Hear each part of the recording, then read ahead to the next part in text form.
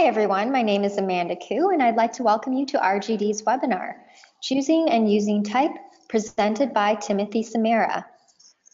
Timothy is a New York-based graphic designer who splits his time between professional practice and teaching. He is a frequent lecturer and contributor to design publications both in the US and abroad. Samara has written 8 books on design that have been translated into 10 languages and are used by students and practitioners around the world. He is currently developing a book on type design, letterforms, to be released in April of 2018, and a visual history of graphic design. The expanded second edition of his first book, Making and Breaking the Grid, was released in June of 2017. Before we begin, a few reminders. If you have any questions, please submit them using the Questions tab in the webinar control panel. Also note that questions can take a while to come through the system and are more likely to be addressed if submitted during the presentation. Questions that come through will be collected and answered by Timothy at the end of the talk. We also invite you to interact with us on Twitter by tweeting during and after the broadcast using hashtag RGDWeb. Welcome, Timothy, and thank you for coming. If you're ready, I'll turn it over to you. Okay, great. Thank you, Amanda. Welcome, everyone. I'm very delighted to be here and hope that what I will be showing you today will be useful for you, just in general knowledge building and also in terms of preparing for the certification exam. The typography questions for the exam draw heavily on my book, Design Elements, in particular the 3rd chapter, which was originally released in 2006. I just want to point out that the book was updated and a 2nd edition released in 2014 with expanded content and numerous other examples, but for the most part, the content in the book is essentially the same, just digs in greater depth. And with that, then we'll begin. The first thing that we're going to talk about here is the kind of the visual qualities of typography, how its compositional, structural, and sort of textural qualities give rise to what we would call visual interest and also help to differentiate information in a page. We'll be talking about that just sort of in a purely visual and sort of hypothetical sense, and then we're going to talk about how those visual qualities influence the creation of visual hierarchy, that is the ordering of information and how readers navigate from point to point through a text. We'll be also looking at the interaction of type and image, and then at the end, just talking about some basic mechanics, best practices for extended text setting. So typography is essentially driven by the relationship of positive and negative, that is form, where stuff is, and space, where stuff is not. It's this interaction that underpins every kind of typographic experience, both at the macro level, from a basic sort of compositional and structural page layout standpoint, down to the micro level, that is the textual qualities, the spacing within text, and so on. Everything about typography derives from this rhythm, this interplay between positive and negative. And the first thing that we can talk about is how forms, whether they're typographic or visual, image-oriented, change space, or rather create a space once they're introduced into it. You never want to think about space as a kind of an emptiness or as a void, rather that it is something that is created the instant that a form, a piece of typography, is placed into it. Once that happens, as you can see in the upper left-hand diagram, is that that space is forever changed. 2 new spaces are created, one above the typographic element or the form element and one below. As that element moves, its contours, its beginnings and ending points, its position in space, causes that space to be broken into new kinds of areas, each with our own kind of visual shaping and proportion and kind of emphasis. As that form decreases in size, where its edge relationships become more apparent in contrast to the edges of the format, the complexity and the kind of the nature of those spaces is constantly changing. And you can see that that complexity grows the more elements are introduced, and then especially if there also happens to be rotation. It's very important to note always that the contours that define the edges of typographic forms, the top edge, the lower edge, the left and right edges, that those things, those contours create axes that actually extend past the ending points of that particular form element and begin to sort of optically interact with and engage the rest of the space. They start to govern that space beyond the point where the typographic element ends. When you're arranging material, it's the voids and their relationship to the mass elements, which are the type forms, that become kind of critical, whether or not that happens to be a very, very passive kind of configuration, as you're seeing on the left, in which all the type elements happen to be grouped, creating a very, very simple kind of a focus, and yet still creating these kind of spatial breaks, these kind of appreciably different sorts of spatial intervals and proportions, or whether or not the type elements begin to be broken up and split apart in order to call attention to particular elements, to institute hierarchy, and so on. You can see in the comparison between the left and the right diagram how much more complex those kind of spatial interactions become. On the right-hand side is a poster that really demonstrates, sort of how little information is really necessary, how few gestures, how few kinds of shapes, being very, very specific, can start to articulate a vast amount of space and to control it. If you notice, sort of the dark spots here in the upper right-hand corner, here in the titling element, here at a kind of a logo form at the bottom, this kind of triangulation. But if you begin to look at the shapes of the individual text elements, this very light column, for example, divides the space in such a way that in combination with the headline element is that the format's shape here is actually restated. And then, and also effectively divides the format top to bottom more or less into thirds. There's also a kind of a restating of both the vertical in two different kinds of locations, as well as a vertical space and horizontal spaces that are also playing with each other. Now, these kinds of alignment relationships can be extremely complex, and the more differentiated each element becomes, the greater the changes between elements in overall size and overall shape, an increase in the number of elements, the more complex those alignment relationships become. If you're looking here at the small diagram, you can begin to see these kinds of interconnections where negative spaces as well as positive elements begin to create this kind of armature between the various parts. Sometimes aligning below, sometimes aligning across the format.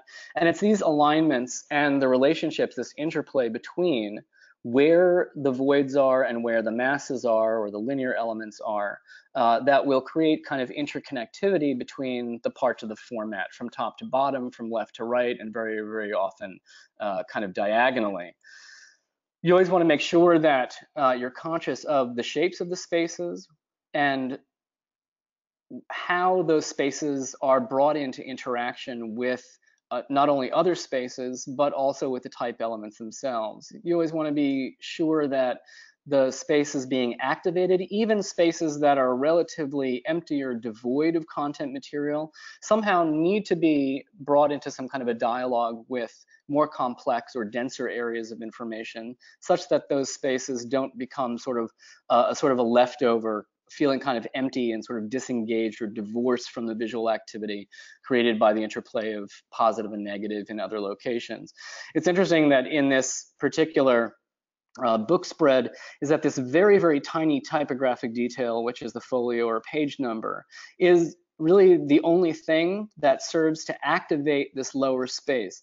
You always want to be conscious of where typographic elements or groupings of them kind of align with each other that create optical boundaries that can bring visual movement and kind of involvement between parts of a format into a kind of an anchoring point, or to create a kind of a stopping point.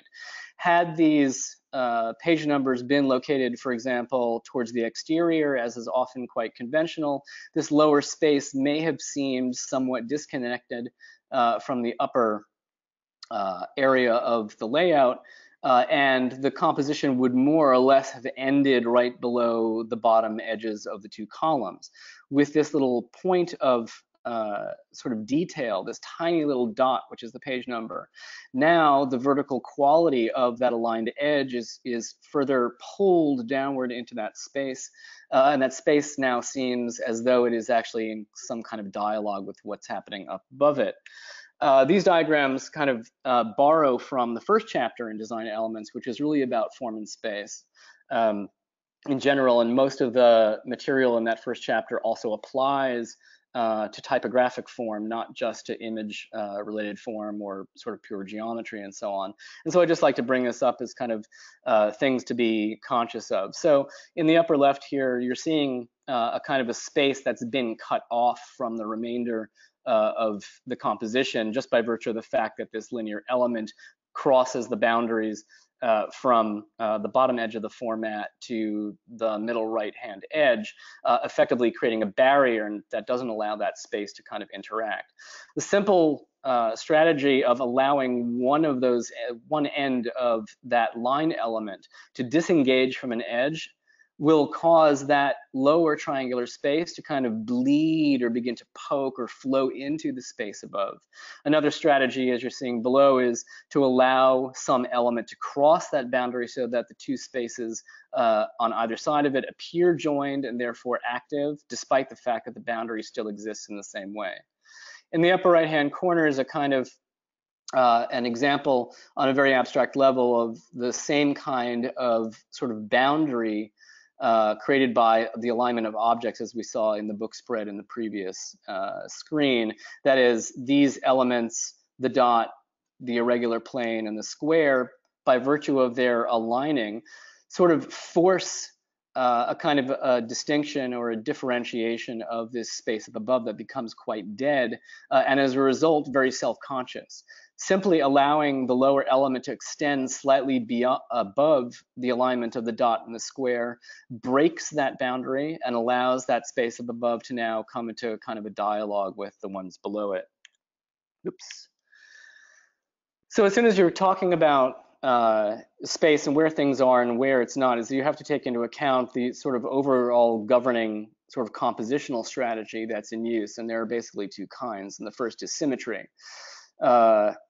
That is where elements are kind of identically mirroring each other across a particular axis. In the top three examples, you have different kinds of bilateral symmetry. That is where elements mirror each other directly left to right or top to bottom or diagonally across an axis of the format. At the bottom is another kind of symmetry, rotational symmetry, that sort of redistributes objects in mirror but in kind of a quadrant formation or a kind of a reverse mirroring top to bottom.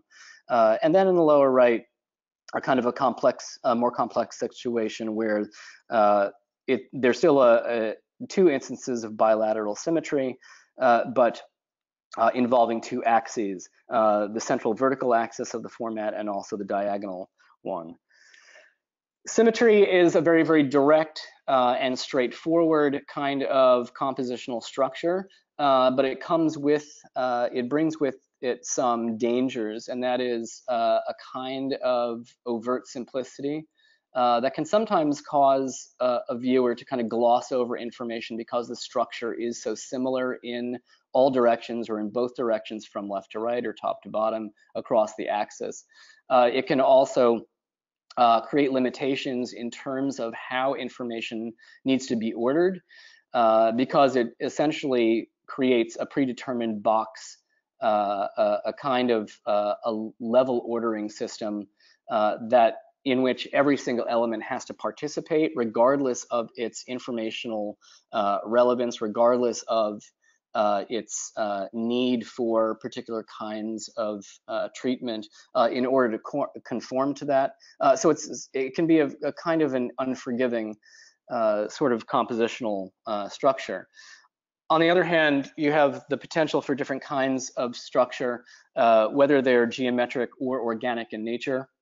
And those are asymmetrical kinds of structure. And here are a variety of different sort of structural kinds of approaches that can be used to govern typography as well as other kinds of images. And of course, context determines everything. If you're working with an extensive text, if it's a multi-page document, of course, there will be some structural conventions that need to be considered. That is a column structure or a grid structure, conventions that aid in navigating through that kind of long-form continuous information. But in one-offs like posters or other kinds of print collateral where you're not looking at that kind of continuous text, is that other kinds of geometric configuration are also possible. These are just two examples of asymmetrical structure. Asymmetry, in addition to helping support the organic quality of information and of being able to provide flexibility for allowing each kind of informational component to occupy space and present itself in the way that is sort of fundamentally most useful or intrinsic to how that information needs to be read, is that it also tends to be far more dynamic within the space, less restful. Here are two examples. On the left, an asymmetrical structure that uses a diagonal structure, and one that is orthogonal or oriented along the vertical and horizontal axes, and this one happens to be grid-based. Mixing the two kinds of structure can be a little bit dangerous because there's the potential for confusing the viewer with the overall kind of compositional idea. Excuse me.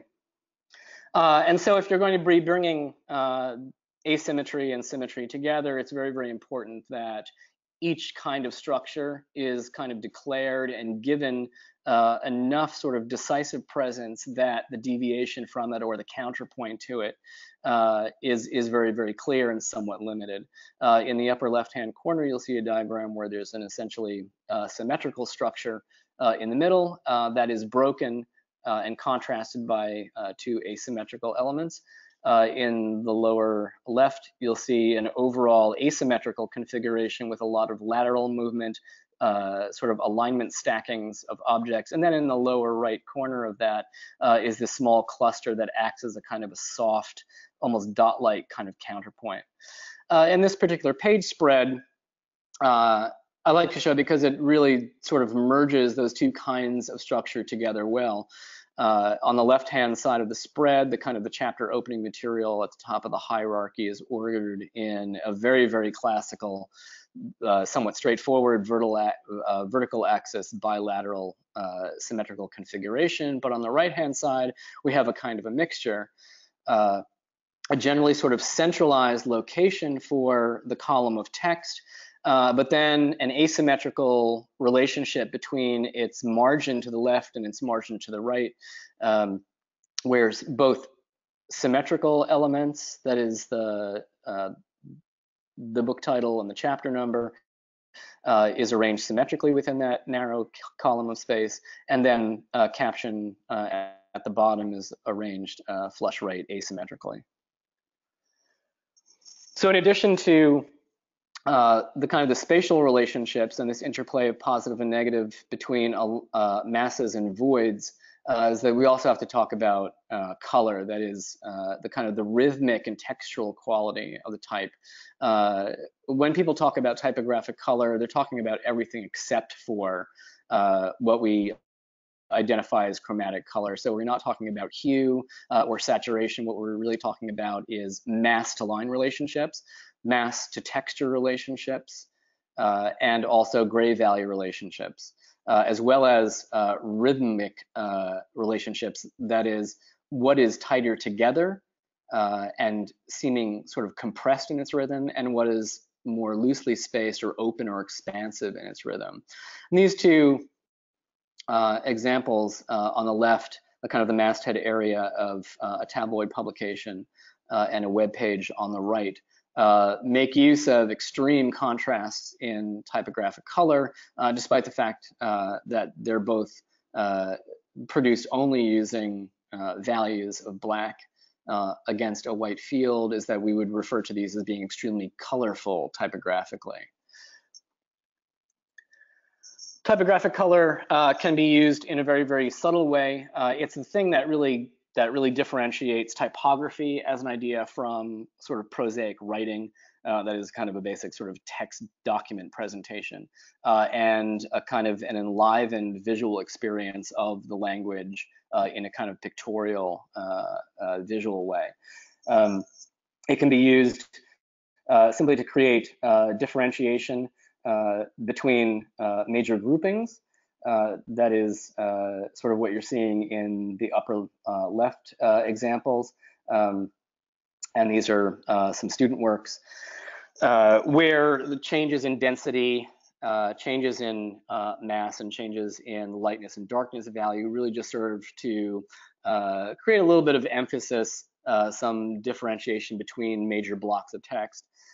It can be used in a very, very subtle way simply to distinguish, say, a point of interest or point of focus between a small detail of information, like an attribution, as in the slight bolding of Marshall McLuhan's name, the author of the text that you're seeing.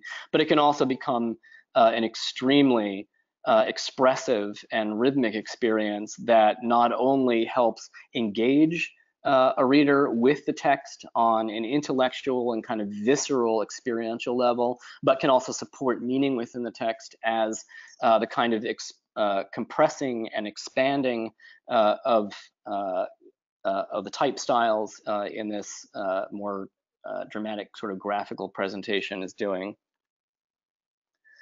There are a lot of different kinds of things to think about when you're dealing with typographic color. It can have a dramatic effect simply by changing sort of these mass to line or darkness lightness relationships. On the left hand column, you'll see 3 iterations of a postage stamp design. The overall layout, the size relationships, the spacing relationships are fundamentally the same, but you'll see that swapping out a lighter weight for a darker weight between or among the various elements will create different kinds of presence and also different relationships. The similarity of the weight overall between the word Jakarta and the number 75 in the middle example creates now a new kind of interconnection between those 2 pieces of information. Gray value is essentially a function of how tightly compressed or loosely opened the spacing within text happens to be. In the second column, you'll see examples of how the overall textual density, its darkness versus lightness, changes as its leading or interline space increases from top to bottom.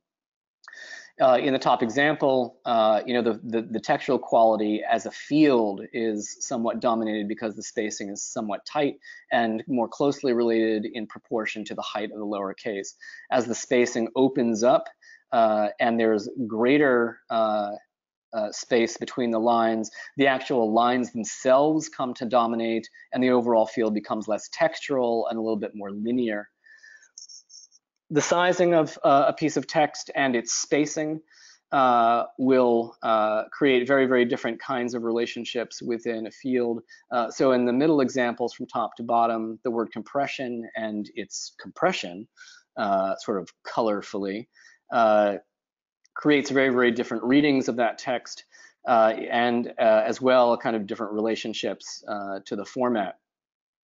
The overall shaping of an element also comprises a component of its typographic color, that is, its presence as something that is proportionally more horizontal versus something more square-like or even in proportion, depth to width, or more vertical. The right-hand column of examples essentially shows kind of changes that occur in meaning between different kinds of typographic width, that is changes in style, which can also radically alter the color of the typography. So from the condensed the condensed sans serif at the top of the word compression, which is a little bit more direct and literal, sort of recreating the sense of that word and the visual impression of it, versus the expanded or extended versions, which either touch the edges of the format or expand beyond it as a kind of a visual opposition to the meaning of the word. And the bottom is a kind of a combination, again, of multiple multiple widths, all set within the same type family. One, to maintain overall unity, but to emphasize the kind of the meanings within each of the words or each of the individual phrases. And these are just some additional examples, showing sort of uses of color in very, very complex ways. On the left, a poster by Ludovic Balland of Switzerland that uses a kind of a progression or a repeating progression of kind of large and massive to sort of medium and kind of linear down to small and textural, and then a repetition of that again. In the upper right, a similar kind of pushing and pulling, both laterally, horizontally, as well as from top to bottom, to emphasize and enhance the lateral movement of the text as it starts and stops at different points within the composition and breaking the space. And then below, in a very, very simple way, as a means of enlivening a very direct and generally textural, small scale kind of symmetrical arrangement. You always want to be conscious of transparency and the illusion of spatial depth as a component, not only as a component, but as a result of what will happen to changes in typographic color. You can think about space as being a kind of a field, that is where all of the elements interact in a kind of a landscape or sort of an environmental quality, or where those elements kind of resolve themselves into a kind of a cluster, what might be called a kind of a singularity within that space. And the space, of course, can also be very, very deep in an illusory way, and that's usually accomplished with greater changes in texture or typographic color. Or it can be quite shallow, which usually results from a lesser degree of contrast in typographic color. On the right hand is a brochure cover in which there's a tremendous amount of spatial ambiguity, in particular the small paragraph of text, which theoretically, because it's so small compared to the massive blue line element, should theoretically read as a background element, as smaller, more textural elements tend to recede in space, and larger, more massive elements tend to advance in space. But in this case, there's a kind of a question, simply because there's a clever little overlap that's provided for that text over the large form. And so its sort of identity as a background or foreground element is thrown into some question. Typographic color, of course, involves stylistic attributes, that is the choice of typeface itself. And so, kind of the micro level, the texture of the typeface will bring a certain kind of overall darkness or lightness, as well as a certain kind of sharpness or roundness, or sometimes a more compressed or more expanded quality, depending on its edge drawing, the details of its serifs or lack thereof, and so on. And you always just want to be really careful about how you're choosing your typefaces. Generally, it's not a great idea to mix two typefaces or two type families of very, very similar stylistic category. You want to think about the visual relationships in terms of the widths of, the sort of overall body widths or proportions of the typeface, as well as kind of similarities in details, similarities in counter shape, and so on, as well as overall weight, to develop a kind of a palette that has some clear and very, very distinct relationships in terms of its texture or color, as you can begin to see in the middle set. In the top set, it's really about weight distinction. In the bottom set, it's really about sharpness and the degree of contrast between strokes.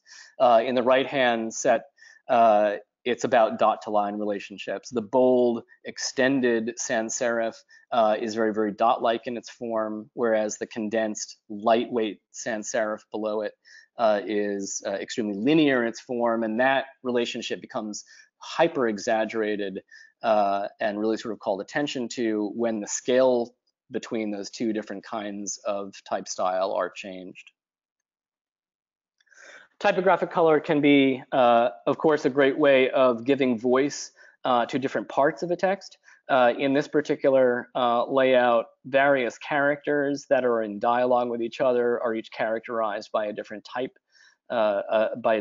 style, different kinds of spacing settings, different axis relationships, and then those things are tagged with other kinds of elements that exhibit contrasting color in order to differentiate those to a greater degree than is occurring visually between the different parts of the dialogue.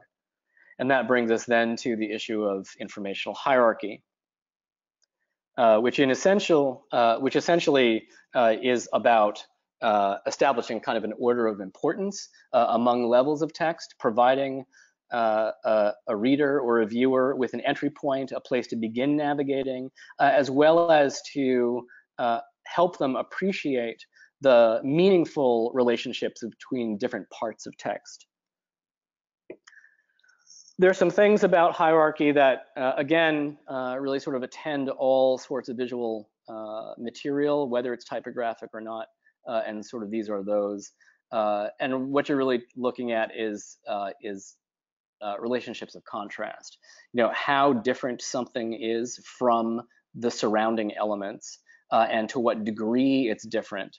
In the first column, you see at the top a kind of a simple distinction in hierarchy. That is, there's one element which is different from all others, but the eyes and the brain are able to pick through multiple layers of distinction, as you can see in the lower example, in which each kind of grouping is differentiated not only by line weight, but also by levels of gray value.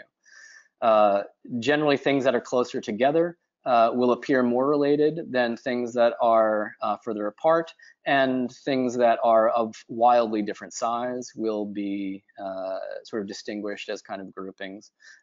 In the second column of examples, you can see an overall cluster that is quite large in scale versus a grouping that's small, but simply by changing the gray value of several of those elements, a relationship can be established between the two major groupings. And you always have to think about the fact that typography occurs at these two kinds of levels. The macro, that is the kind of the big gesture, breaking apart spaces, breaking apart major groupings of information. But then within each of those groupings, there's also a micro level. There are likely to be secondary and sometimes tertiary or quaternary hierarchies, each one requiring its own separate level of distinction from upper level to lower level.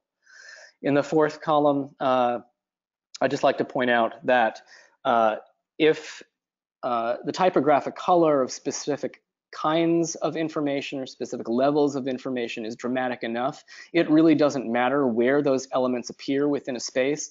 The brain will group those things by virtue of the fact of their similarity to each other.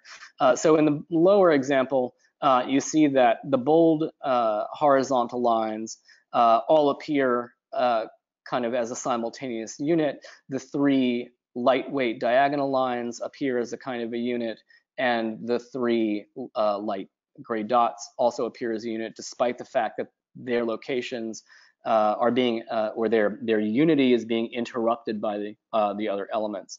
And the last thing to always consider is that whenever you provide an entry point, is that the eye is going to try to follow a path, and that path is usually in terms of kind of descending order of similarity.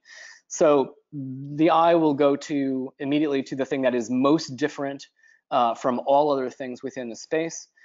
It will then look for the next closest thing in terms of its visual similarity to the point of entry. And that can be a relationship of similarity in size, similarity in weight, and very often proximity. And very often those kinds of similarities are working together.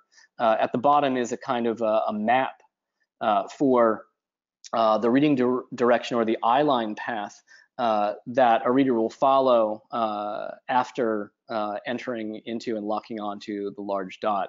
And I always like to point out that hierarchy, especially with typography of a simpler nature, fewer parts, not long continuous text, can be very, very heavily manipulated.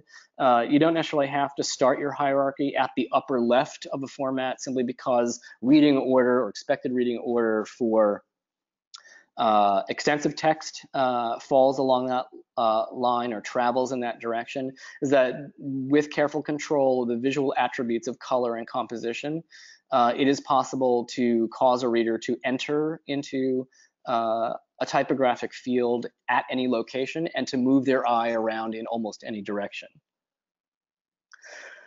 The basic kinds of levels of differentiation or the strategies for establishing hierarchy with typography specifically are these: a change in size, a change in weight, a change in alignment, and these are generally the three sort of basic go-tos that most designers will invoke.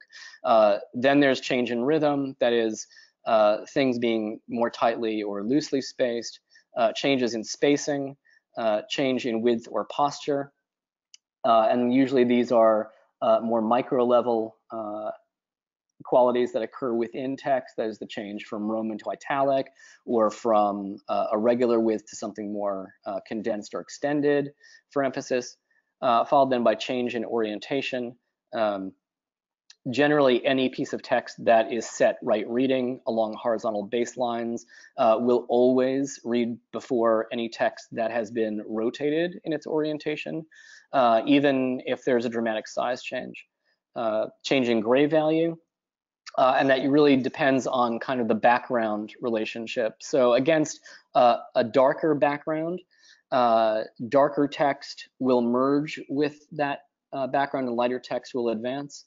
Against a light background, lighter text will recede into space and darker text will differentiate itself more clearly. At the upper right is a page layout that makes use of actually all 9 of those strategies simultaneously for different levels of information, from the very, very bold and dark value headline to the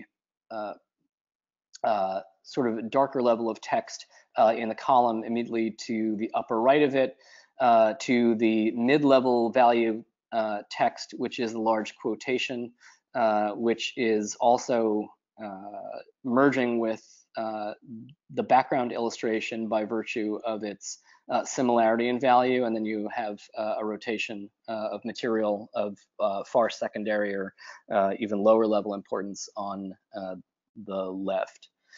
And that just really sort of calls to mind that any kind of contrast strategy, even those that generally attend image material, are also useful kinds of strategies to consider when trying to differentiate typographic material or the levels of different kind of type elements from each other. And there are hundreds of different kinds of contrast relationships that very often are used in combination. And these are a number of those, from the confrontation of dot and line to curve and angle, light and dark, of course, and then down to the more textual ones, hard and soft, elements that are geometric versus organic in quality or character, regularity versus irregularity, things that are flat or textural, and so on. I always like to say that there's more than one way to decorate a cake or to butter an elephant. Very often as designers, we're provided with a sort of a desired hierarchy, that is, a client gives us text and outlines for us what they feel the hierarchy should be, what should be the entry level, what should be the most important, second most, and so on. But generally, we often have, even despite that, some leeway in interpreting for the viewer what information ought to be called out in advance. And so these are just 3 examples of the same groupings of 5 or 6 levels of information that each organize themselves in a way that calls attention to some kind of informational relationships more clearly and downplays other relationships. All the information in each of these layouts is essentially equivalent in terms of its raw value, but by breaking the space in different ways, by creating different proportions between the elements, sometimes wider kinds of proportion versus more narrow, by looking at how close together or far apart those elements are as separated by spatial intervals. So the designer here is able to focus our attention at different levels at different times. And the same thing is happening here. Again, these are a series of hand cut and paste studies, really using the same sizes, the same weights, the same combination of serif and sans serif typefaces in all 4, but you can see sort of the radical change in effect in terms of emphasis that the designer is able to achieve simply by positioning. I'd like to call attention just briefly to the first one at the far left, is that here the title of the book, and these are book cover designs, is actually dropped in prominence simply by virtue of the fact that it has been rotated, and that the bold, larger sans serif treatment of the artist's last names has been given prominence by virtue of the fact that it appears at more or less the upper left of the grouping, that it is sort of hanging from or riding along a defining spatial break between the upper and lower part of the format, and so on. Here again, just sort of regularity versus irregularity. The brain is likely to group the 2 callouts at upper left and lower right, simply because they are really the most radically different in terms of proportion, in terms of overall weight, compared to the text, which is relatively continuous and of similar value, mostly vertical in its shape. You can see this kind of secondary level of typographic color distinction with the subheadings in the columns on the right-hand page of this spread. And then there's this other kind of free-form element, the word blue, which has been broken up in a more organic or irregular treatment. And weirdly enough, is that even though it is sort of the title of this particular spread, it's given a secondary kind of quality simply because it establishes less contrast value with the overall background, this kind of wash of color, as compared to the strong value contrast established by the quotations at upper left and lower right.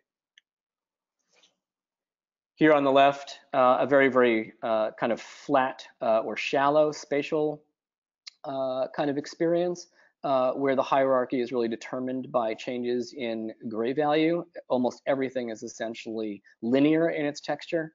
And then on the right, a very, very, very deep space that makes use of an alignment distinction, as well as a size, weight, and sort of gray value or darkness, lightness value distinction. And you'll see there's also a kind of a sharp to soft relationship. That is, the image in the background, which is extremely active, is also quite blurry, so it sort of falls into sort of merging with the background and allows the sharpness of the text itself to really situate itself up on the surface.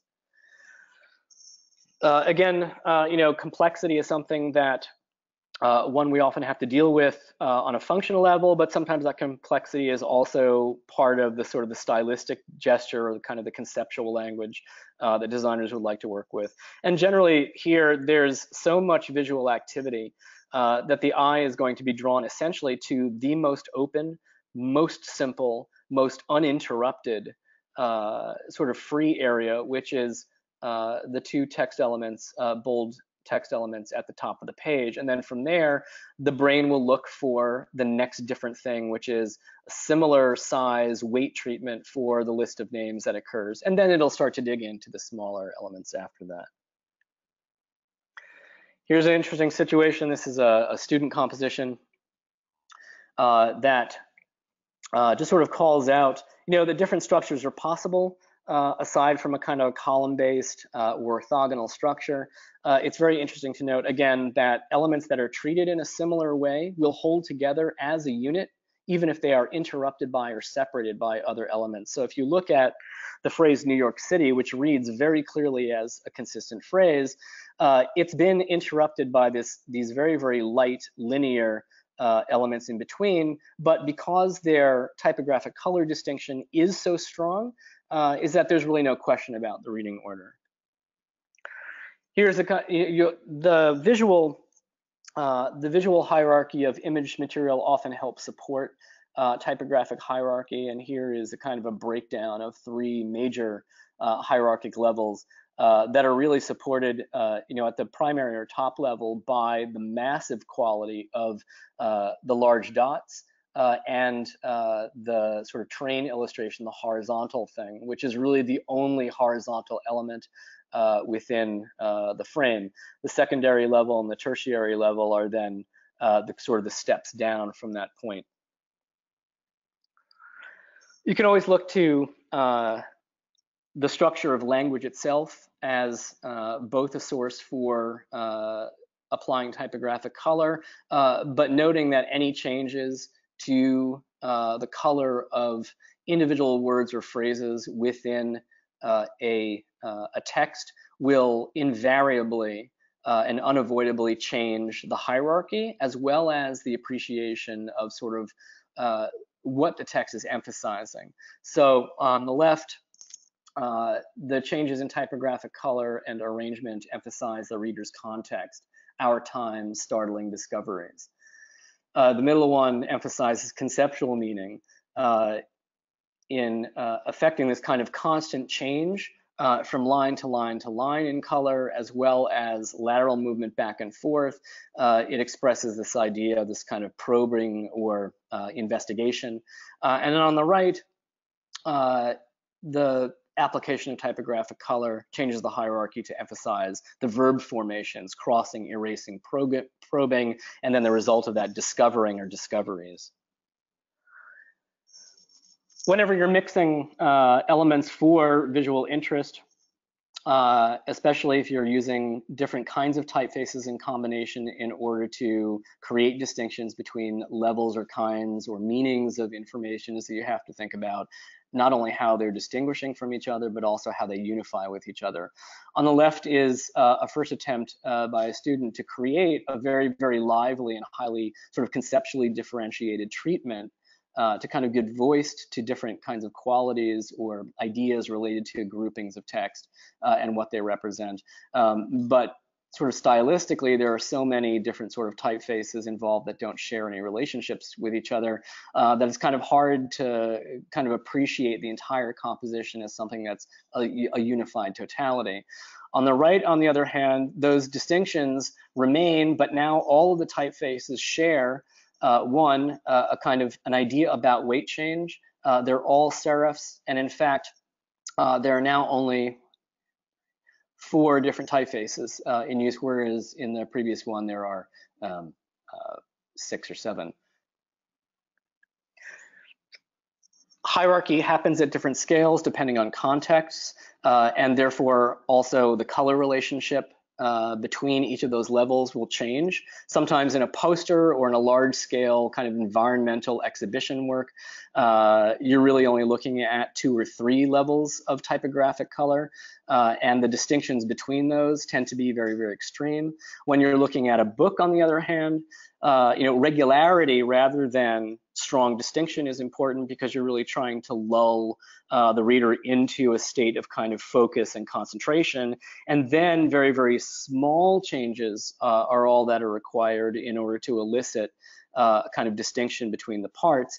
And those changes need to be kind of restrained at that level in order to not interfere with sort of the continuity of reading. So, you always have to look at kind of what the context of use is in terms of the use of color. But very often, sometimes those two kinds of scale come into play, especially when you're dealing with typography in an exhibition design. That is, you're looking at a very, very poster-like, sort of large-scale, bold, highly distinctive set of levels in terms of scale.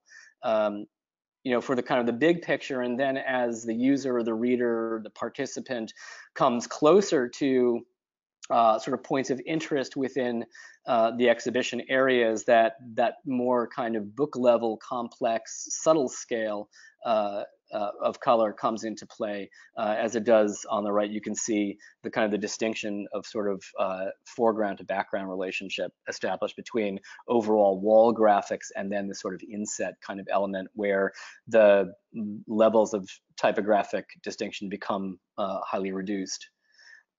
And then, of course, you can never sort of ignore color. Color can immediately reinforce and support a hierarchy, or it can completely destroy it.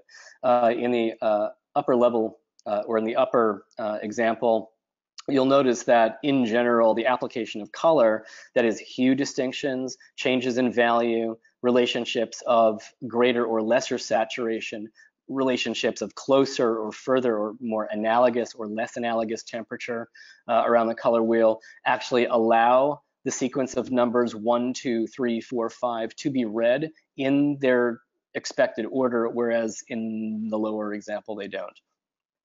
And again, in this web page on the right, the greatest contrast in color difference, that is between the cooler colors and of the sort of the blue violets, blue greens, and their kind of complementary opposites, the yellow green, forces attention on those elements that are at the top of the hierarchy, and then through a kind of a stepping down from greatest color distinction to least color distinction is that the reader is directed through the hierarchy. I see that we're running a little bit longer than expected, so hopefully that'll be okay. If you need to chop me off, Amanda, I can go a little bit more quickly. But this next section is really about the interaction between the purely visual and the purely verbal. And I'll try to move through this a little bit more heavily. I find that whether you're talking about students or seasoned designers, is that creating clear, strong, and compelling relationships between typography and imagery is one of the most challenging aspects of designing with type. And the question really comes down to, how are you thinking about the typography as it relates to the overall image language that's being expressed by images? And so I always like to ask people this question, looking at the layout on the left. And the question is, what are those three things, these three items that you see? What are the images?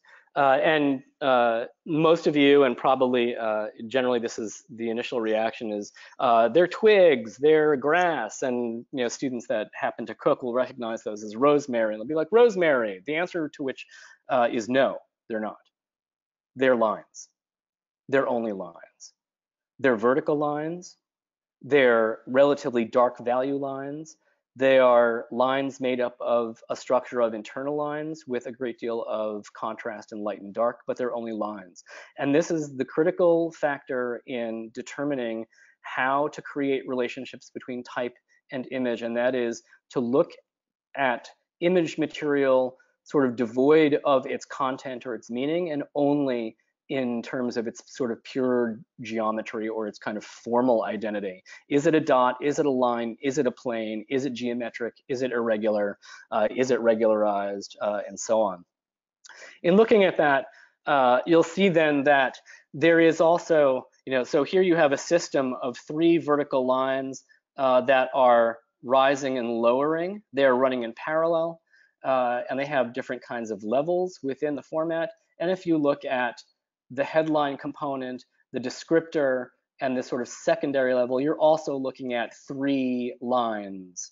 Even though these lines are also made up of groupings of things, they are essentially 3 lines. They move back and forth laterally in the same way that the vertical lines of the image move up and down. And you'll see that there are situations where that same kind of dark to light alternation or contrast as occurs in the image is applied in terms of typographic color in order to create hierarchic distinction, but also to create greater visual dialogue between the typography and the image. Typography is always lines. It's always lines of some mass or less mass, more sort of shape oriented at larger sizes or textural at smaller sizes. And so you have to sort of bridge the gap between sort of how consistently similar type always is and how radically different and varied images are. And again, that comes down to finding essential geometry. I'm going to ask over here, what is this? And so hopefully all of you are looking at it and saying, oh, that's a dot, and not saying it's an artichoke. It happens to be a dot joined to a line. We could also think about this as an ellipse. So the central axis of that gives rise to a kind of an anchoring point against which this lateral push and pull in the titling element is arranged. There's a relationship between that center axis and its line to dot relationship that is also expressed at the micro level between the dot or the line and the dot or tittle of the lowercase I. There's a relationship of complexity and organicism to simplicity and geometry, that is irregular versus regular. The joint between the two major forms, the dot and the line, is a place where a piece of type is hanging from. You always want to be conscious of the axes between things. And so every element in this poster is somehow pointing at one other element and also creating relationships and axis from part to part between type elements, between type and image elements, between those elements and the corners or proportions in the format and so on. So even as simple as the poster looks at a glance is that this complex geometry is in evidence, and you always want to be striving for that kind of complexity in the relationships. As you strip away complication in terms of numbers of elements or numbers of treatments, that is, the more and more minimal the typography becomes, the more those relationships have to be super complex and spot on. Simple and complex are not opposites. They are, one is required for the other to become interesting. Otherwise, if you don't have a kind of a complexity of typographic color, proportion, and axis relationships, is that minimalism rapidly crosses the line from simple to dull. The same thing happens when you've got typography within image, and here you can see a kind of a breakdown of that image into its kind of pure geometry that's supported by the shaping and sort of axis and rhythms of the type forms. And so you can create relationships between type and image in which the typography either kind of restates what the image is doing, that is, creates congruence between the formal characteristics of the type and the image as it is occurring in these two examples, the poster on the left and the page spread on the right. And I'll leave you to really sort of analyze what those similarities or the kind of congruences are between the type and the image in both cases, in terms of shape, in terms of compositional location, in terms of textual quality, in terms of movement, and so on. And then the other possibility is contrast or opposition, which is a completely valid relationship to establish between type and image.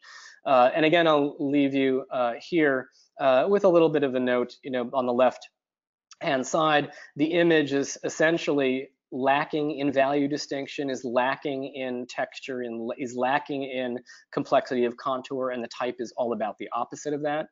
But then I'll leave you to kind of pick apart the kinds of relationships that are being established between type and image to create contrast and opposition in the poster on the right, which is quite active.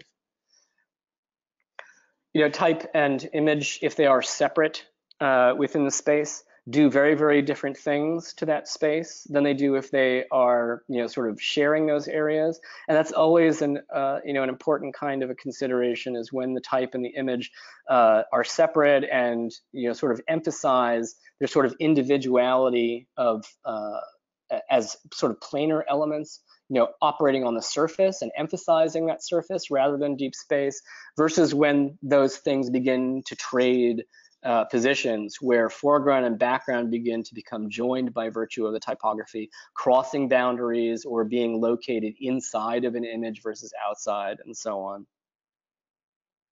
You always want to be looking at sort of how spatial breaks, in particular these kinds of margin areas, begin to correspond, and hang lines of things begin to correspond with sort of major horizontals, or begin to restate the kind of the shapes of elements that are in images. The sort of the squareness of the block here, that's also being picked up by the squareness of these sort of cluster of shapes on the side. Crossing the boundaries again. Here are some page spreads for, they're both tables of contents from the same book. These are student works, where different kinds of strategies for kind of crossing that boundary, introducing just a kind of a simple typographic element, the titling element, to pick up on the image's diagonal horizon, and then kind of relate that to that movement on the right-hand side where the type is completely separate. Here, the kind of the arcing quality joins these two elements by virtue of their overall scale and similarity of visual treatment compared to everything else, which is linear and horizontal or orthogonal. And then you really have to sort of think about the entire visual language and how those things are being integrated. These are two spreads from an annual report, which in essence, sort of break apart the space into a set of sort of vertical channels or columns with strong sort of scale and also color sort of linkages between major elements of entry, major elements of focus in each case. So that all of those parts kind of integrate as a totality. Again, there's these two spreads exhibit one kind of rhythm overall, the sort of upward downward motion in the vertical elements, and then these sort of punctuating kind of bits, which may be circular or linear or square-like in configuration. And this poster I find fascinating as a kind of an ending point for that discussion, is because the typographic elements become image elements as well as hierarchic differentiators. That is, that you always keep in mind that type consists not only of letters and numerals and text blocks, but also the things that make them, that is lines and dots and planes. And those lines and dots and planes can become image-like. That is, for example, here where the black and white vertical lines become a kind of a reference or an allusion to the keys of an organ, a keyboard.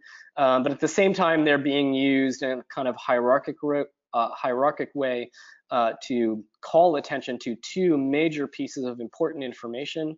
And then they also participate in a kind of a system of breaks in space from larger and deeper at the top to kind of a middle proportion, a shallower proportion towards the bottom, shallower still, and then another again. And you'll see again these kinds of alignments between very, very specific contours or axes of the type and those things. At the same time, you have the counterpoint, which is this vertical column element that creates a kind of a rhythmic movement of verticals from the top, which is established by the pipes as image, is crossing that horizontal boundary in terms of the titling element, and then comes to rest in the paragraph at the bottom. And then last, from the kind of the big picture stuff down to the mechanics, that is the nitty gritty or the micro level. And so really just kind of a rapid overview of sort of issues to be aware of when you're setting text. The first is sizing. You want to be aware of the differentiation in size that occurs between different typefaces when you're selecting them, when you're looking for a legible typeface, is that simply because of the stylistic classification of a particular typeface, its lowercase, its x height may be smaller or larger relative to the overall cap height, and therefore create very, very different kinds of apparent size. So the difference in size between 36-point Universe, 36-point Garamond, and 36-point Bedoni will be quite stark at those sizes. You always have to sort of also take into account the paper substrate and the process of printing, which generally expands or bleeds the contour of the type, and so tends to close up or sometimes clog the counter spaces that are required for legibility. And then, of course, it's generally a good idea to try to use type families in which there are specific style variants that address different size uses. And that's becoming much more common these days with open type features that allow for very, very complex kind of superfamilies where you can have a size to be used as for captions, a size for regular text that would be between 9 and 13 points, and then for subheadings or even larger sizes. And as you look at the differences here, you'll see that as each size, each kind of text, the caption, the regular, or the subhead size increases or decreases, is that the text becomes a little bit lighter and a little bit more friendly, or a little bit easier to read, or a little bit more clunky, depending on whether or not it's being used for its the purpose for which it was designed or not.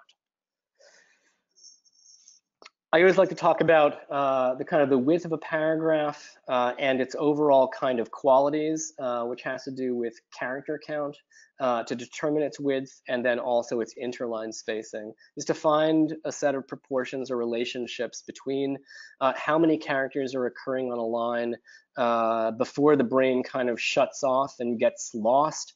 And usually that turns out to be between 55 and 75 characters on a line. And it's a really good way of establishing a basic kind of column width, which can be a little bit less, a little bit more, and so on. You want to be really conscious about the space between lines of text, taking into account sort of how expansive the ascenders and descenders are the text, and what kind of interference occurs, the general height of the lowercase, which increases density or decreases density, and will make that interline space a little bit more comfortable or less comfortable for reading.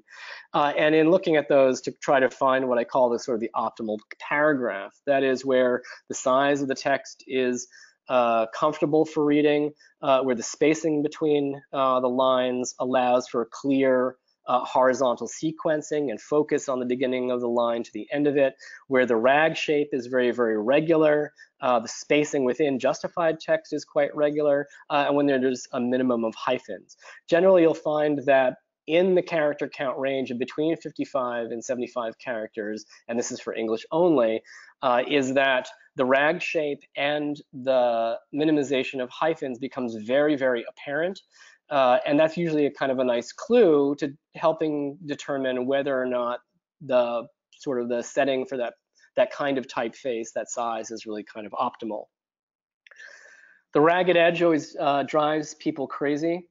On the left is a well-crafted rag, even unforced ripple, even alternation from shortest to longest lines in a recognizable range.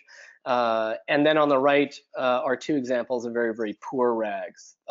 Long lines that poke out, deep inclusions of space that jut into the text, changes in the overall apparent width of the column from top to bottom, bulges, really recognizable shapes, and really what you're after is a kind of an unforced and undifferentiated sort of fringe of texture that's enough to allow the reader to know where the lines are ending, but not enough to become a visual distraction.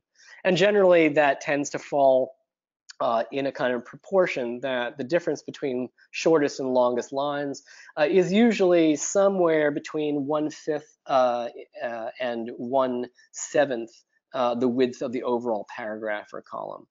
You can see on the left is that you get a kind of an even rag Here, the last seventh is of that width is where the shortest and longest lines fall. In the other two, you have much deeper rags where the rag becomes extremely distracting, where you're almost getting really an internal rag and an external rag that begins to create some confusion in terms of where the lines end. Hyphens play havoc with developing a good rag. Generally, there are some designers that say, no hyphens whatsoever, do whatever you have to do, but generally that is quite limiting, and the result is usually an excessively deep rag if you force all the hyphens away. I generally tend to lean to err on the side of the rag being the thing to look for. So if there's a hyphen every 10 to 15 lines or so, that seems very, very acceptable, given that the trade-off is a rag that is as sort of beautifully crafted as can be. In terms of justified text, regularity is the key. The spacing from line to line, the spacing from word to word, the word spaces themselves, should be as regular, as undifferentiated as possible. And that's basically what's happening on the left. If you're ever setting justified text and any of the stuff that's happening on the right occurs, it means basically that the relationship of your character count, which is the size of the text, and how many characters in that point size fit from left to right, is not the ideal or the optimal relationship. That is that you're probably below or much higher than the 55 to 75 character count. Generally, you often find that especially in justified text, that's not well crafted, is that you get an excessive hyphenation and a lot of rivering, that is chains of word spaces that begin to line up and lead the eye from top to bottom vertically, rather than maintaining a strong, consistent horizontal sequence. Whenever you're setting with a justification, then alignments within the text become super important for the crafting. So you want to make sure that usually you're using a baseline grid so that lines of text from one column to another are aligning with each other. You generally also want to look at hanging your punctuation so that you maintain a really, really strong geometric alignment, because that's really what the sort of the goal or the quality, the characteristic of justified text is to have a kind of precise geometry to it, a cleanliness. And if the lines are not aligning with each other on the same baseline, if punctuation is creating these kind of indents and holes in the text, is that those disturbances tend to kind of pop out as being somewhat sloppy. You always want to think about paragraph separation. There are 10,000 ways to separate paragraphs, of which these are just 12. And those are kinds of characteristics or kind of stylistic ideas that you want to think about in combination with the general overall stylistic quality of the text in terms of its sort of general rhythm and so on throughout. But the paragraph break can be a very, very beautiful point of detailing at the micro level to consider. And then you always want to think about the really, really detailed stuff, that is spacing, especially punctuation like periods and commas, semicolons and question marks.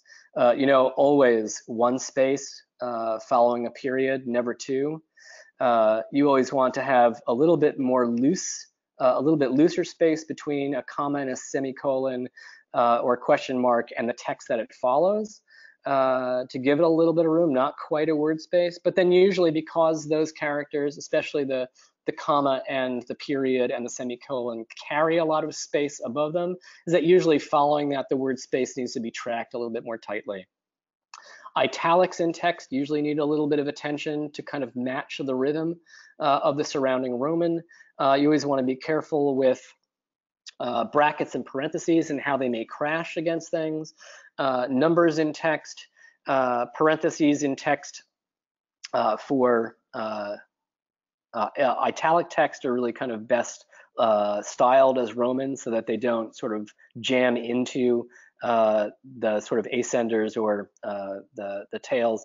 And usually a really good clue for sort of normal spacing for a particular type, style, or font is to look at the ligatures or other fixed width characters, because those characters have been designed with a very, very specific counter space between them that the designer has decided is really the optimal spacing. If you start to tighten up the spacing or loosen the spacing of the text too much, the ligature is going to pop out as being either tighter or looser, because its internal spacing will never change.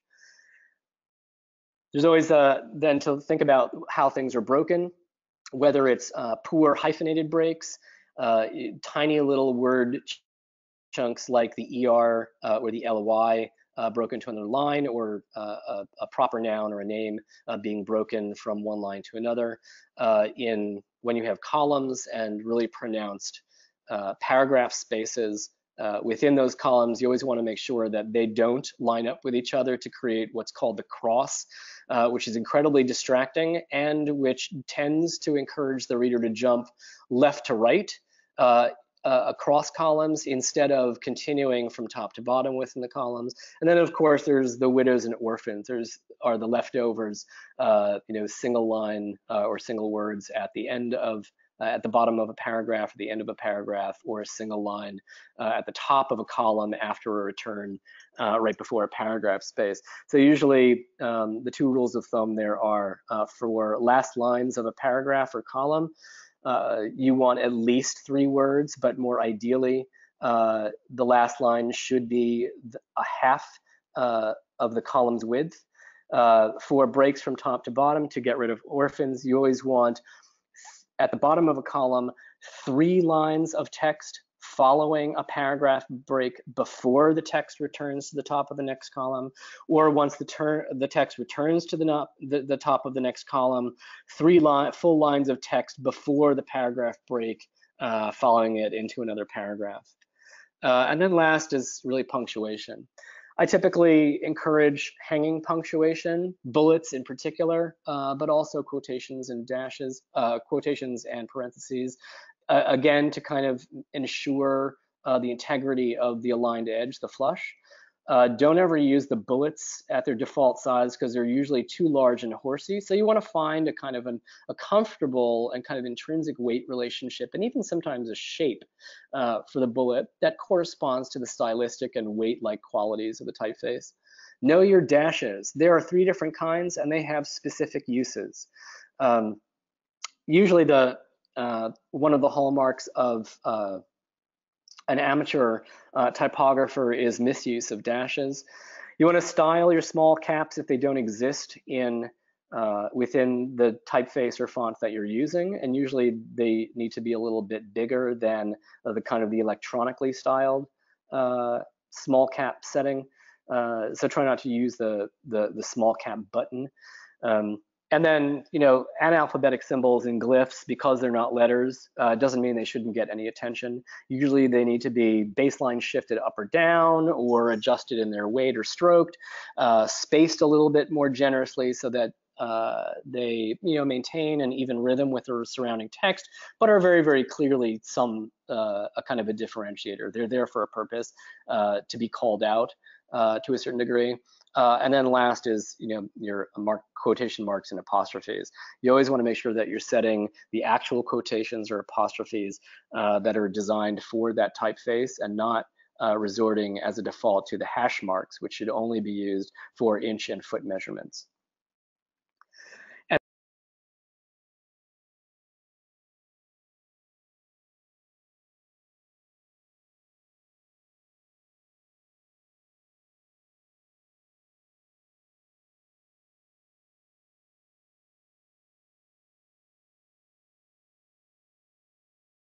Answer for those people that can stay. If you want to know more about me, if you're interested in any of my books, you can find information both at my website and also at that of my publisher, and the links are provided on the lower left. And with that, I will turn it back to you, Amanda. Hi, so thank you so much, Timothy, for taking time. And I know that we are a little over time. However, we do have some questions for you. Hopefully you can answer some. So our first question is, it said that serif typefaces are easier to read for body copy. Are there empirical studies to back this up? Yes, there are, and that actually used to be true before 1990.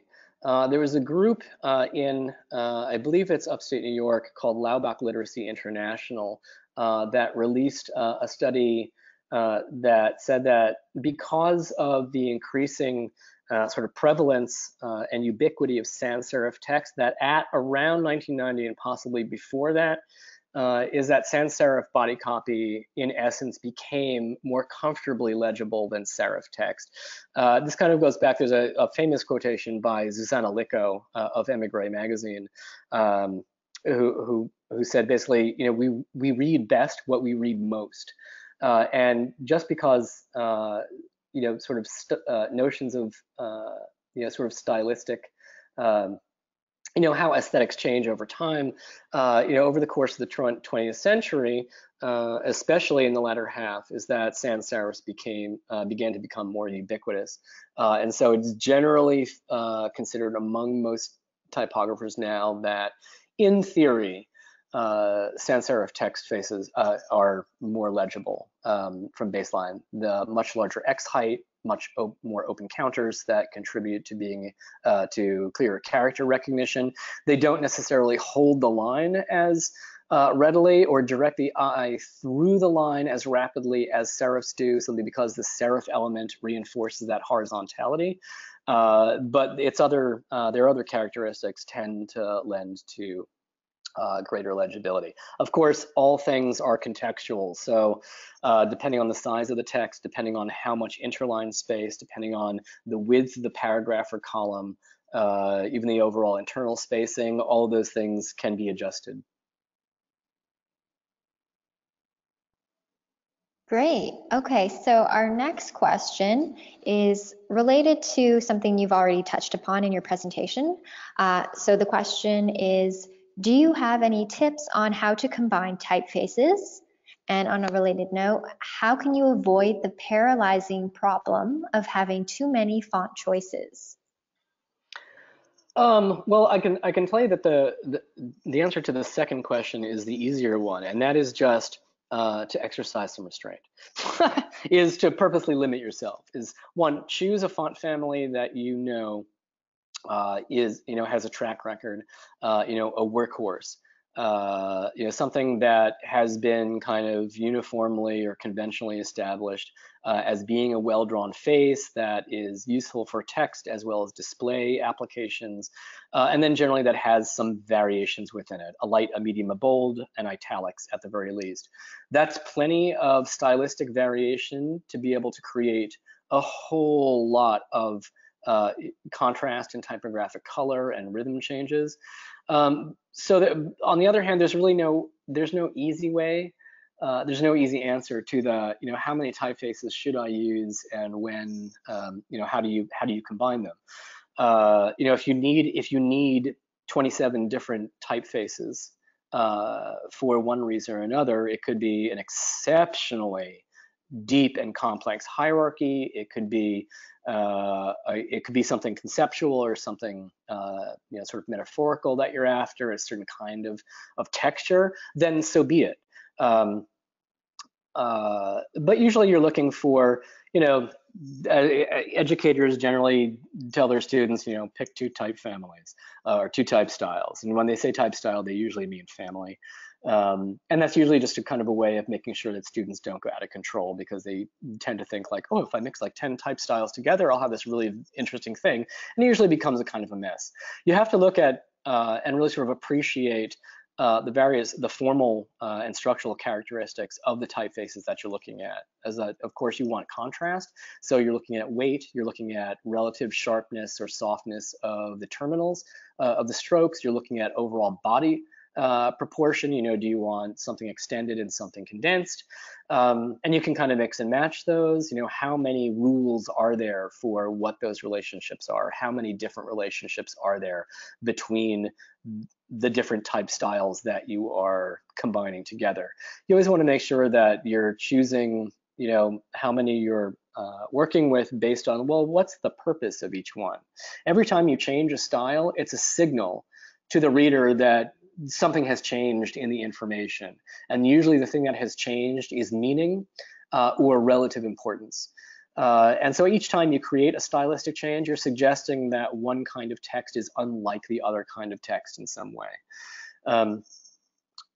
So you want to always sort of think about, how are you using those different type styles to kind of code, not just text styles that are alike in their meaning, but also text styles that are of similar importance overall, or that perform the same function. So titling and subheadings and detailed notations within a diagram all sort of serve the same function. That is, that they kind of title or explain or set up an idea that's then supported by text or other information of a much more detailed level. So you have to sort of really look at the functionality of each kind of text element, and then determine, really how complicated is the hierarchy. Can you set all text with one typeface and just simply change, size? Yeah, sure. That's entirely possible. And so if you want to be really, really rigorous about it, and some of that is sometimes about the designer's own sensibility or their own kind of aesthetic persona or their philosophy about how much and how little stylistic variation, how eclectic or kind of rigorous something should be. And all those things are fine to take into account.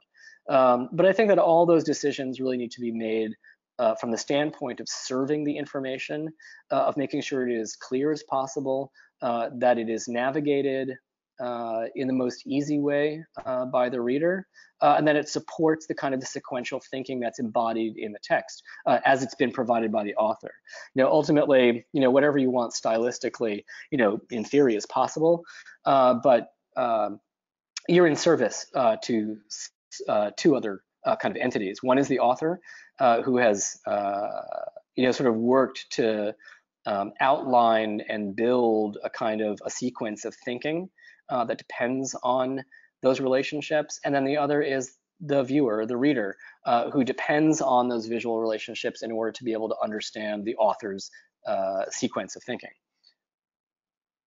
I hope that answered the question. It was very thorough. Okay, so our next question, do you have any comments on type for environmental graphics and signage and wayfinding, both to be functional, but also to look engaging and interesting? Well, engaging and interesting, I think are kind of questions that I would rather not even consider, because those are kind of stylistic. Questions. Any typeface can be engaging in any context. But generally, for signage, you're really looking for character recognition, especially at a distance and in very, very complex environments. So the degree to which that typeface's counters are open, the relative sharpness and sort of decisive quality of how the terminals end are really, really kind of critical. And it's sort of, again, this goes back to the sort of the legibility issue, and the sort of question of, well, serif or sans serif. And you'll notice that most signage systems, most environmental wayfinding tends to kind of I shouldn't say overrepresent, or tends to be represented by sans serif faces, especially road signs and so on. And that's because you're looking for kind of minimal detailing and very, very open counter. So generally, it seems to turn out that regular to lighter weights in that particular family will tend to open up the counter spaces more and sort of reveal the joints between letters more clearly. You'll generally find that monoline or typefaces with limited contrast between thick and thin also simplify the act of character recognition and create sort of one level of contrast against whatever the background or substrate is, as opposed to a serif, which may have, because it has thins and thicks, is likely to create 2 or 3 different levels of contrast because of the detailing within it. Great, and another question that came in, could you comment on the value of using lines and dots of varying sizes and tonal value to represent type when creating a typographic composition? I think that's a fine thing, even as a kind of way of generating a kind of a compositional sense, not just of the shaping of the type elements, but for their texture, their relative lightness and darkness. I think really valuable, and I do it myself sometimes. This is the thing about type that contributes to designers getting really confused about it, is that we're constantly reading the text. As we start to get hung up on what the words say, and which of course we have to, and sometimes that prevents us from being able to look at the kind of the big picture of overall layout and just sort of define in a kind of a loose and intuitive and sort of fresh way, well, where is stuff and how big is it and what is it doing in this space. And I have my students do this all the time, to say, kind of like map or kind of reproduce the text elements that you're working with just as lines or dots, or even sometimes squares, which or rectangles, which can be a little bit kind of extreme. And sometimes I have them do it with sort of gestural drawing, with a paintbrush, which brings it even further away from the geometric quality, is just to find, like, is this a beautiful composition or not? And what's the logic of that composition, space and positive negative interplay, and what kind of structure and so on. And then put the type back in, replacing those elements with the ones that you're kind of keeping in your mind relate to each of those kinds of things. The bigger and bolder marks or lines, this is where the headline goes. And this little rectangle of really, really thin textural lines, this is where the body copy goes. And then you sort of have to look at it and say, well, does that actually make sense? And then you make some adjustments. But it's a really nice way of getting, kind of to the visual quality of it, and becoming familiar with the purely visual aspects of typography. And eventually, you don't need to do that anymore, because your intellectual mind and your intuitive mind, the visual mind, kind of functions simultaneously. It becomes second nature. Great, thank you. And so in designing a typeface or hand lettering for a project, what's the number one thing that will make it terrible? What should you avoid? What should you avoid? This subject matter will be dealt in great depth in my upcoming book, Letter Forms. You see the cover. Excuse me. You see the cover there on the upper left. It should be out in June. There are two things that you really want to avoid. One is irregularity in overall character width, which is it's a sticky wicket, because every character is a different shape. It's got different kinds of elements, angle forms, diagonal forms, curve forms, sometimes in combination, and the spaces inside them therefore become kind of different in shape. There's a whole lot of push me pull you kind of optical compensation that has to go on. But basically you're after regularity in rhythm. And so the first thing that you want to look for is that the characters, regardless of their individual shapes, appear, look like they're the same overall width. That is, that their basic strokes are the same, or equidistant from each other, both within the letters and between letters, and then between the ends of words and so on. And the second is stroke weight. Because of the history of how letter forms, at least the Western alphabet, was developed, we expect, and it's only considered good, if you want to use that word, such a loaded term, when the weights of the strokes are distributed in certain ways. And if you blow up any typeface really large, and you'll find that all of the vertical strokes are heavy, all of the horizontal strokes are light in weight, all of the diagonals that fall from top to bottom or are kind of downstrokes, like on the right-hand side of a capital A, are always heavy. All the upstrokes, that would be the left side of a capital A, are always light. And the curve forms also follow that logic, is that as the curve is moving in the sort of the horizontal direction at kind of cap line and baseline, is that the stroke weight is light. And then as it transitions downward into the vertical, it becomes heavy again. And it's basically evidence of the brush. Brush, pen, chisel, well, not in that order. And so usually this is one of the kind of the details of lettering or typeface design that people who haven't done it before aren't familiar with it. generally tend to overlook. And that happens even in sans serifs that appear, in a text size to be all the same weight. So like one of the things that you all should do, if you don't believe me, is set a Helvetica regular capital E and blow it up so that it's about 10 points high, and you'll find that when that letter form is only about 12 points in size or lower, is that all the strokes look like they're the same weight. But when you blow it up really big, it turns out that all the horizontal strokes are actually much lighter, thinner in weight than the vertical stem is. You'll also find out that all three of those strokes are different lengths, and sometimes, depending on the typeface, really, really different in length. The middle crossbar on an E is always radically shorter than the other two. And these are tiny compensations that account for what our eyes do with forms based on their shape and their orientation in space. Great, and we have time for one last question, and I think you've already touched upon this, but it asks, could you recommend techniques to simplify the process of constructing effective typographical layouts without getting paralyzed or sidetracked by virtually endless combinations of font, size, tonal value, etc.? Yeah, absolutely, and it's about purposeful limitation. And because I'm notorious among myself, or within myself, for being unable to make decisions because everything is interesting and visually engaging to me. So sometimes I will simply cut off 90% of all possible options just to focus myself. So I'll pick one typeface, I'll set everything at 9 points, I'll make a 4-column grid.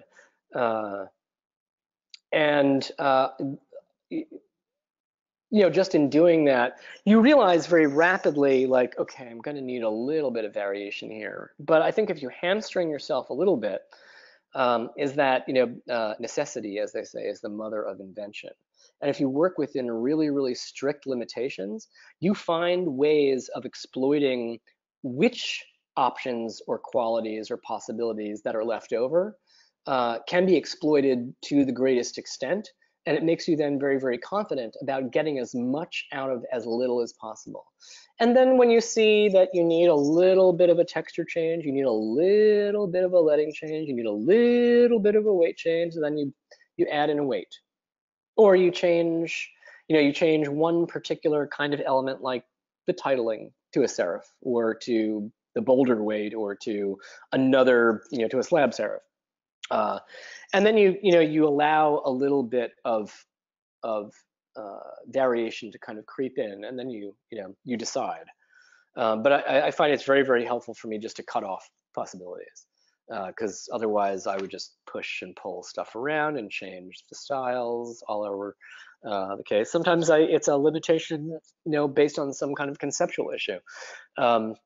The typographer and poet Robert Bringhurst in particular likes to say that a 15th century text should be set in a 15th century typeface, and that's an interesting way of thinking about it that lends a certain kind of quality to that. Like, well, if I'm setting Shakespeare's sonnets, should I really be using Universe or Helvetica, or maybe I'll use Stag or Auto, or maybe I'll use a script face. And if you just say I'm going to use Grandjean's Roman de Roi from 1580 or so, because that's when Shakespeare was working. I mean, you can think about it that way. There are other people that say, I only use the Universe family and nothing else, and that's a decision that they make, and that can be a nice limitation. And I think it's a challenge, to sort of heap on severe limitation. And then see, exactly how far can you push against that without actually breaking the rule. Wonderful. Okay, so I know we've run over time, but I'd like to thank Timothy for taking the time to present this content to us today and answering our questions. We really appreciate it. It's my pleasure. Thank you for inviting me, and I hope that the presentation has been helpful for everyone. Great. And so before we sign off, a quick reminder that RGD organizes regular free virtual events to our members. On March 1st, Elise Benin will speak about how to talk money with confidence and avoid the 7 most lethal negotiating mistakes. And on March 8th, Sarah Friedman will speak about improv design and how you are the owner of your tools as a designer. So visit rgd.ca for a full list of upcoming webinars and other events. This concludes today's webinar. Thank you all for your participation.